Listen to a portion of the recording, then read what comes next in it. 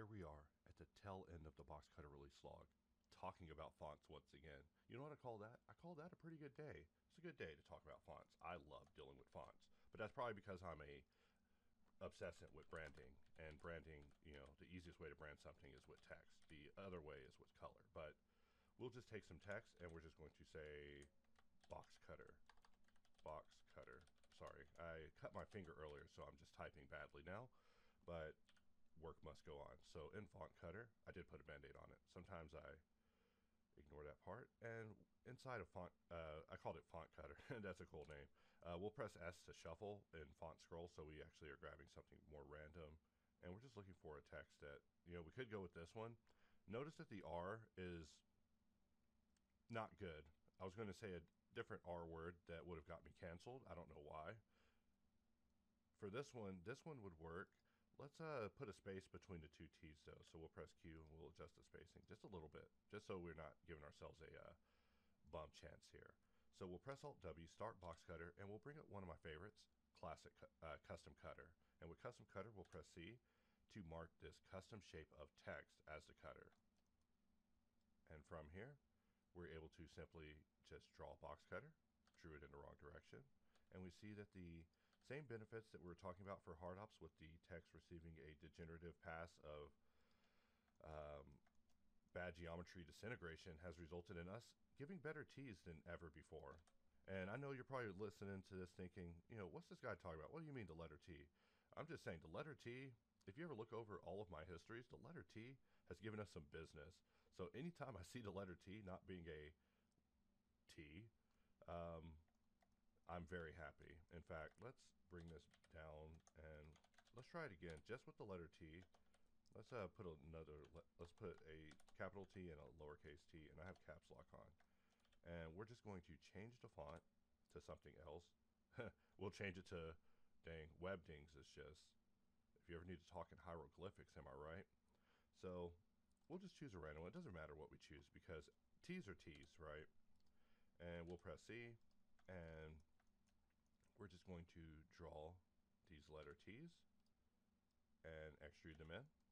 And let's jump back into wireframe and just analyze what we received. Of course, these edges are just the random edges given to us by Blender's own calculation of us performing this random operation. If we wanted to assist that, we'll just put an edge loop. And we give this one edge loop 2, and it will also get some assistance. And here we are now looking at very beautiful letter T's. The letter T is just, my name doesn't even start with a T, and I care about the letter T. I mean, really, let's try the letter J. You know, we're having fun in this last part of the video. Yeah, my name starts with a J. You know, people will be doxing me in the comments, so doesn't matter.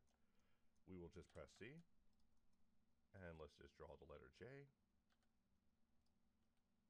And as I draw it the wrong direction, it makes me realize maybe I want a backwards direction because I'm so southpaw.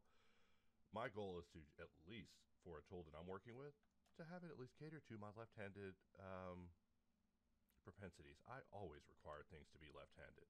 So if the tools aren't left-handed, I mean, even in a HardOps, we have an option to basically have your modal-handedness be left, or pro tip, use left, of course, because left is, not even going to get political jokes being tapped on the shoulder by a producer, no left and right jokes, but just like that, just like that, I should tap in, I should cut in just like that. Get sued by HBO over the TV show. Just like that, season 3 coming back. Why do I know there's season 3? We won't talk about that.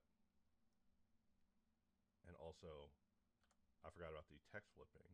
We're just having some fun. Not really trying to reference a TV show.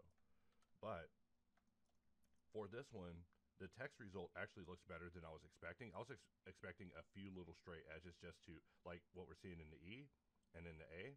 But for the most part, having clean text just gives us a nice neutral starting point to start doing other stuff like dicing it and preparing to deform it. I mean, you really can't deform it in its original form. I mean, you sort of can when it's a curve, but you know, the curve geometry just isn't that beautiful, to be honest. In fact, the curve geometry actually looks like that. So when you're trying to deform it, you're actually deforming something like this. So whenever the text gets wayward, obviously we'll need some sort of better geometry solution for text whenever we do it. But that's that's a talk for another time. So with that, I end this release log, and I'll see you all next time.